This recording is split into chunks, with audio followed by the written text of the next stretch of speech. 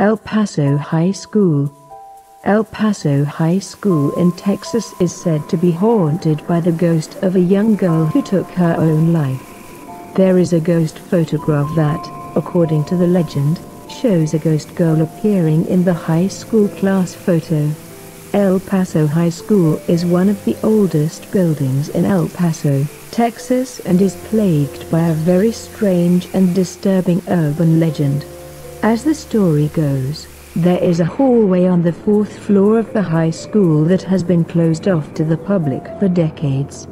Reports state that this hallway is covered in mist and fog every single day, and there seems to be an unusual, sticky, gooey substance dripping from the ceiling. At the end of the hallway, there is a staircase that leads to a balcony which has also been sealed off. The unusual activity is said to have started after a tragic incident that happened nearly 35 years ago. There was a young girl who was a cheerleader in El Paso High. She was dating a guy on the football team, and when he dumped her, she became distraught and depressed. In a final savage act of desperation, they say she sliced her wrists open and then threw herself off the balcony, plunging to her death. Ever since then, some people claim to have seen the ghostly image of a young girl standing on the balcony, waving to them. Others say they witnessed her ghost jumping from the balcony and disappearing before she hit the ground. The sounds of sobbing have been heard coming from the hallway, even though nobody is there, and a few people have spotted a ghostly young girl, crying forlornly in the hallway. The rumors and legends about El Paso High being haunted have persisted for decades. There is a trophy case just inside the original front entrance of the high school. It contains a class photo that was taken in 1985. Everyone in the photo shows up clear and distinct except for the figure of one young lady whose features are fuzzy and blurred. The other kids in the photo claim that there was no girl standing there when the picture was taken, and nobody knows the identity of the young girl. About 15 years ago, a few teachers and students were trapped in the school by a snowstorm. Having nothing else to do, they decided to explore the school, starting with the tunnels in the basement.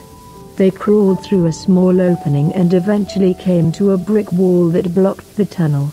The bricks were old and the cement between them was crumbling. Curious, one of the teachers pushed on the bricks until some of them gave way, revealing a large dark cavity. When they shone a flashlight through the hole, they realized that it was an old classroom that had been sealed off. The unusual discovery surprised everyone.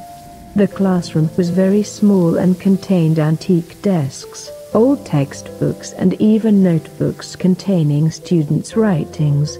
Everything was covered in a thick layer of dust, and nobody could explain why the classroom had been suddenly abandoned with everything left in place, and why none of the students had returned to take their personal items.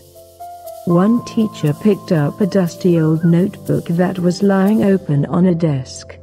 Flipping through it, he realized it was a diary that had belonged to a young girl. She had written pages and pages about her love for one boy in the school. There were little doodles of hearts, flowers, and tears throughout. The final page in the notebook contained a chilling suicide note. A few years ago, stayed after school to finish some work. By the time he was getting ready to leave, it was almost 11 p.m. He approached the exit and saw someone standing in the pool of dim red light cast by the exit sign. It was a young lady wearing a blue dress. Thinking it was one of his students, he asked her what she was doing there and told her to go home. The girl turned and looked directly at him, her face bearing an expression of unbelievable sadness. As he walked toward her, he noticed that she was not standing on the floor, but rather hovering in midair.